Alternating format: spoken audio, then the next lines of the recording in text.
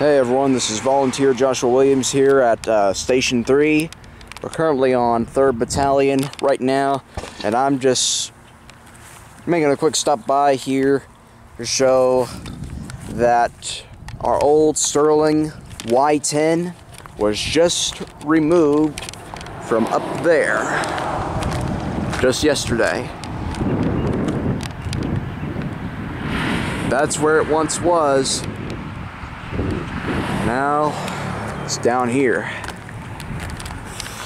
And I'm just going to give you a bit of a quick overlook of it real quick.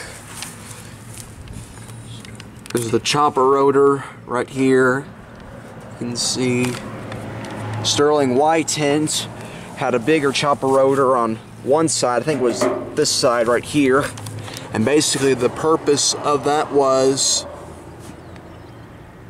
so that it was used to wind down the Siren quicker, you know, a braking system, and to have a doubled sound. So, there it is. I'm not sure what's going to happen to it now, but I'll keep watch and see what happens to it, and I'll let you all know on Facebook.